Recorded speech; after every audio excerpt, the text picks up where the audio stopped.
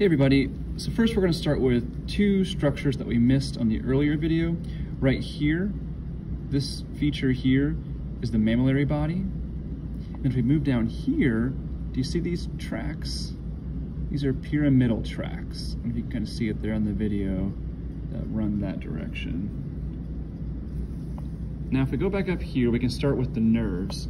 First I'll start with the olfactory bulbs, there and there. If we move down on either side here, we have the optic nerves. Here, sort of making this X shape, is the optic chiasma. The Greek letter word for X is chi, so chiasma. Here we have the optic tract. So optic nerve, optic chiasma, optic tract.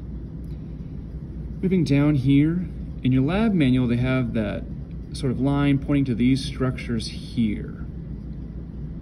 The oculomotor nerves, right there and there. If I can move to the side, I know it's kind of harder to see.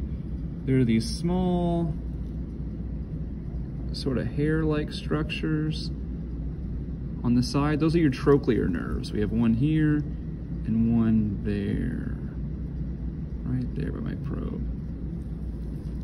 Moving down, here we have the trigeminal nerve, here, over here. And then again, these small hair-like structures here, these are your abducens nerves, or the abducens nerves.